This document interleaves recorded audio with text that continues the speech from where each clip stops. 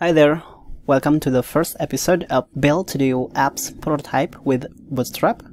In this video, I want to show you how to build To-Do Applications prototype with Bootstrap from scratch. Here is the final project that we are going to build. Here in the top, there's navbar with dark color, navbar brand on the top left, and drop-down menu on the top right, which consists of current username and logout link. Below that, there's a page title on the left and a Create New List button on the right.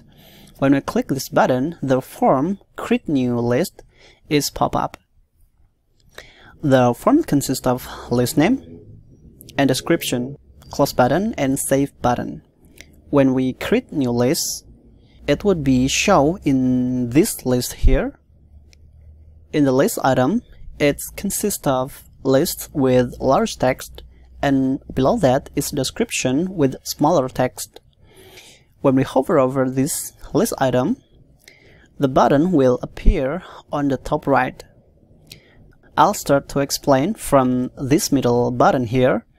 This button has same functionality with Create New List button, showing to-do list modal. Because in this video we discuss about how to create a prototype or a template, we no need to worry how to populate existing data to the form. The next one is remove button. This button will be used to remove selected item, and this blue one is manage task button. When we click this button, the task modal would show up. In this modal, there's a text box to enter new task, and below that showing all tasks that has been created. We can mark the task as completed by check the checkbox on the left here. In the modal footer, there are several buttons on the left. These buttons will be used to filter completed tasks or active tasks. On the right, there's a counter of the active tasks. Okay, enough talking, let's jump right in. Here, I have created a blank project called To-Do App in my web server. We want to play with HTML, CSS, and JavaScript, so you can put your project you preferred. Here, I also open Bootstrap homepage. You can go to getbootstrap.com and click Download Bootstrap button.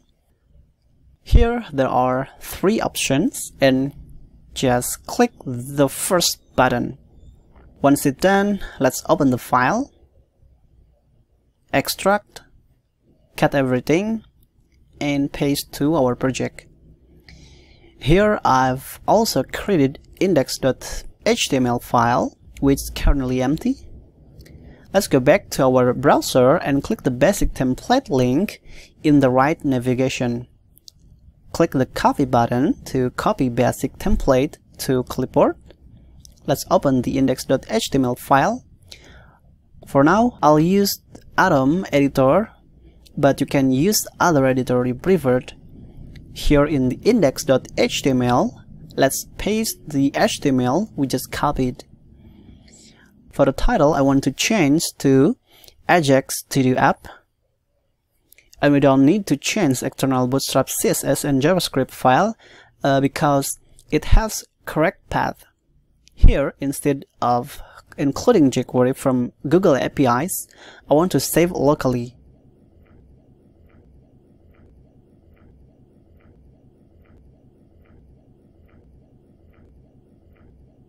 Now let's go back to browser and reload the page. There we go, our Bootstrap Hello World message has shown up. Now let's go back to editor and prepare custom JavaScript and CSS file. So in these files we are going to change the styles or define event handler without touching the core Bootstrap files. I want to use Open Sans from Google Font, so here I'm going to Google Font website, choose the font, and follow the instruction.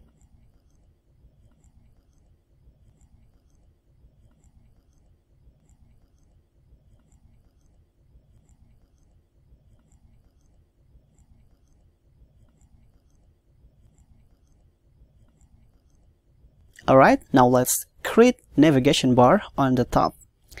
Back to Bootstrap homepage, click the navbar link. Here is the example of how navbar look like. Below that is the example code.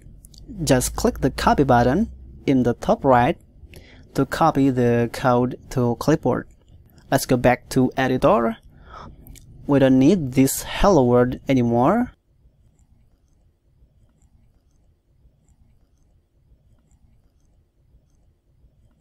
Paste the navbar that we just copy here and align it to make the navbar stay on top. Even when we scroll the page, we can add navbar-fixed-top class. I don't want to pull with layout, so instead of container-fluid class, I change to container class. Let's remove left navbar links and form. We just need drop down on the right showing the current username with logout link. And we also change the navbar brand to become To App. Instead of light color navbar, let's change to darker. Alright, below navbar, let's add header on the left and button on the right. We are going to put this in header tag. To wrap our site contents and house our grid system, we create a div with container class. Below that, we start using Bootstrap grid system by creating a div with class row. In a row, we can make 1 to 12 grid columns. I don't want to make the to-do list item too wide, so here I'll use column medium 8. And in this column, let's divide into 2 parts, left and right. The left side for the title and the right side used for the button.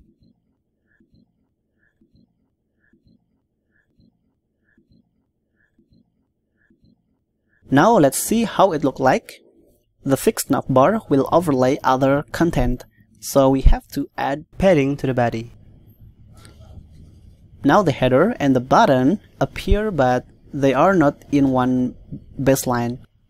Let's wrap both these elements in clearFix class to clearing floating element. Now let's see again in browser. Nothing changed. Let's inspect the element.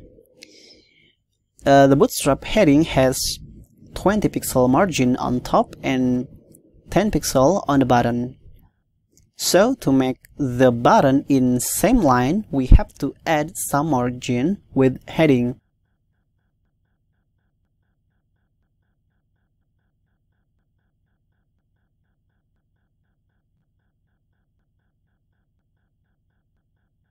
We also have 4 column grid remain on the right.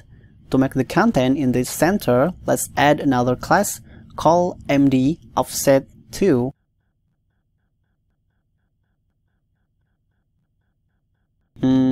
It should be full right class. Let's make a little bit style to the header.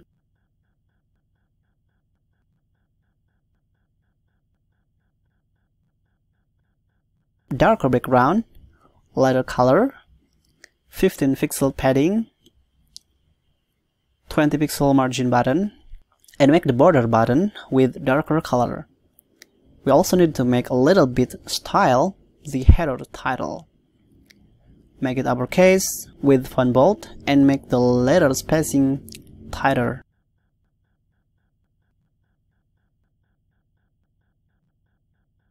Alright, let's add the to-do list in our page.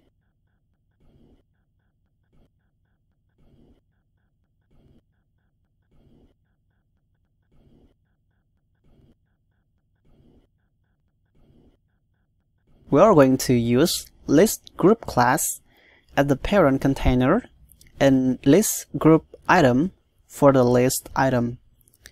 Here we use list group item heading class for the to-do list name. Inside, we add span with badge class. We use list group item text class for to-do list description, and we need 3 buttons here: edit list, delete list, and create task button.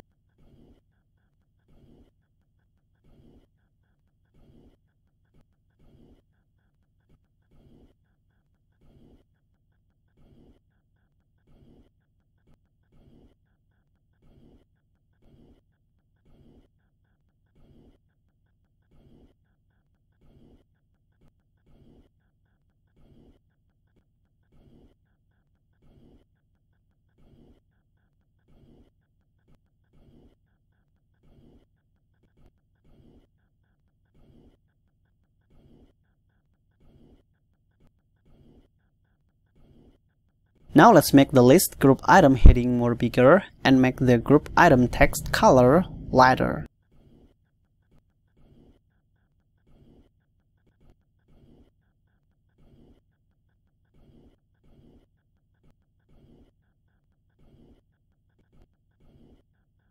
Much better.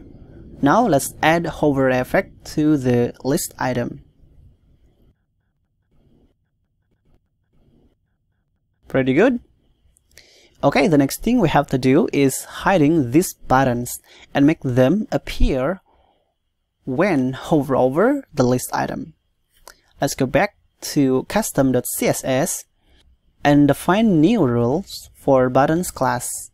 Let's make the position absolute to positioned relative to its first positioned ancestor element. With the position absolute, we have to specify the width of the element, and we can also use top, bottom, left, and right property to adjust the location. Let's see how it looks like. Let's inspect element.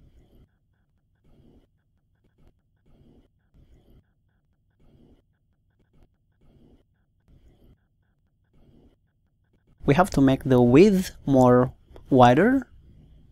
Now let's change the top value.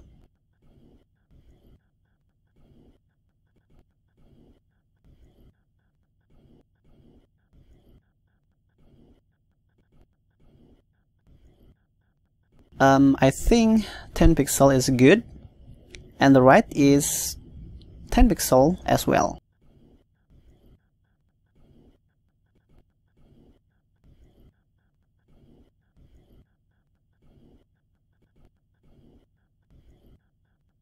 Now let's hide the button and make it show only when we hover over the list item.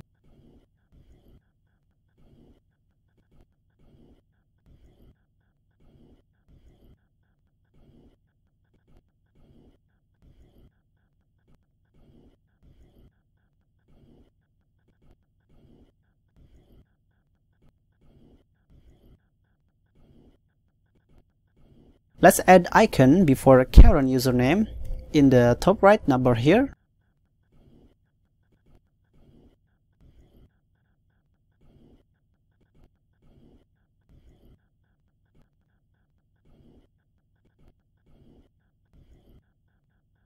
Now let's add image background to the header and body of this app. First, let's go ahead to subtlepatterns.com and find the patterns.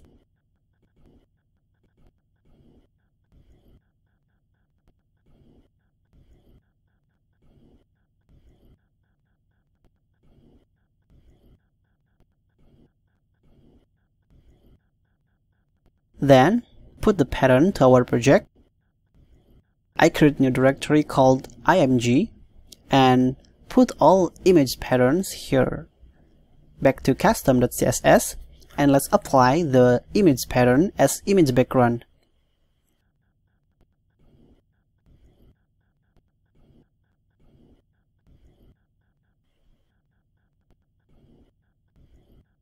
Okay, pretty good.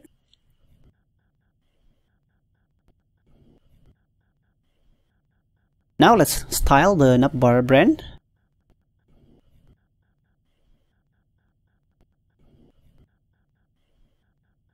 Let's wrap the to-do text with strong tag to make it bolder. Then we change the navbar brand's font size, color, and letter spacing.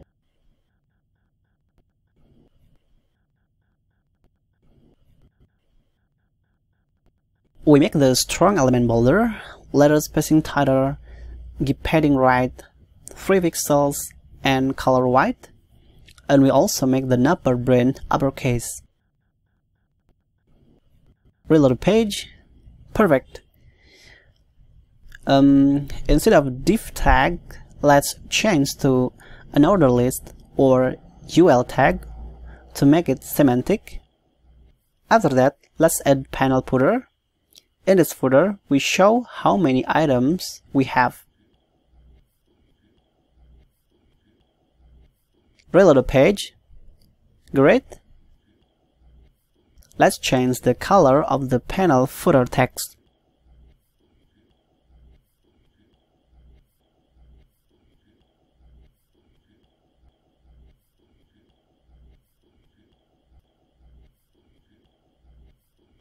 Reload the page. Okay, perfect. Now let's make this button functional. So when we click this button, the Create New List modal would pop up. Let's go to Bootstrap website and click JavaScript menu. Click the modal section. Scroll down. Here we got the markup. Just click the copy button to copy Bootstrap markup to clipboard. Back to editor, and let's add after call MD8 closing tag. Let's change the title and add subtitle below that.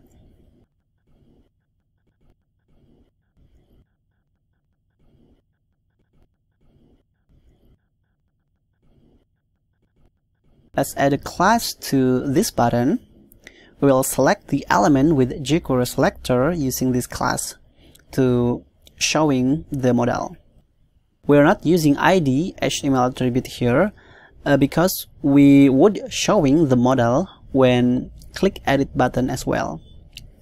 Jump to app.js file and let's define the click event handler for this class. We also need to define ID for our modal. Let's give it to-do list modal. Back to app.js, and here we select the modal ID and show it up. Let's try. Alright, now let's change the modal body with form.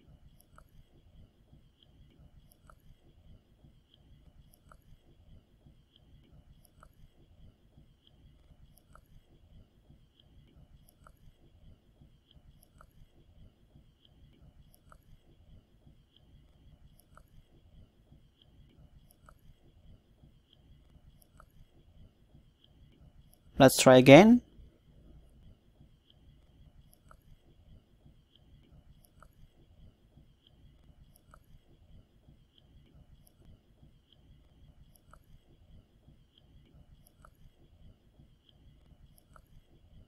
Let's add image pattern to this modal background.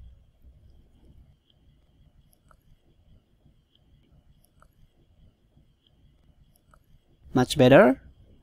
But I think the modal title is wrong.